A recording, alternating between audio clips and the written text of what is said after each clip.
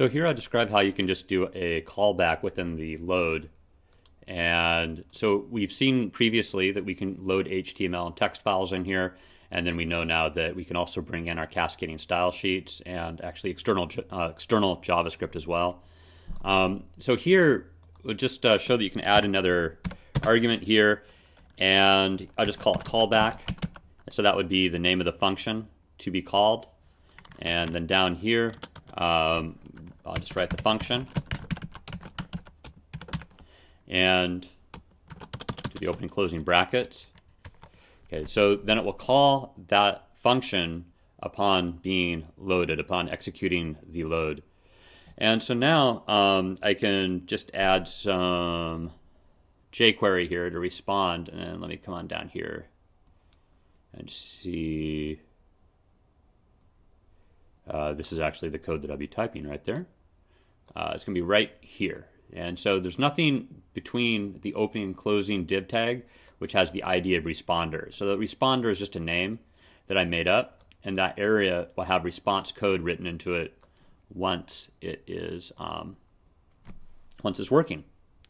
Okay, so I come back here and let's finish typing up that code. So I got to reference that ID or class or div, what have you.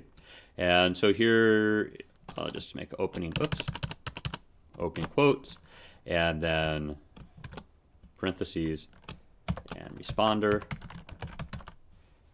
and that's going to be the closing. Actually, I don't need this opening parenthesis right there. Let's close that up.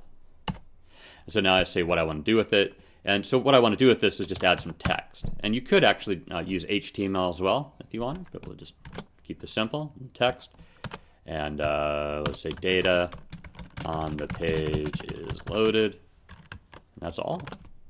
So here, just to repeat, you have the second argument. So you have a comma, the name of that function that you're going to call. And then you have to write that function and tell it what to do. And in this case, we're just going to add some text to that ID. So I save that up, and then we'll load it up to the server again. Okay. So you have to take that and actually load that up to the server. This is number 4. Okay.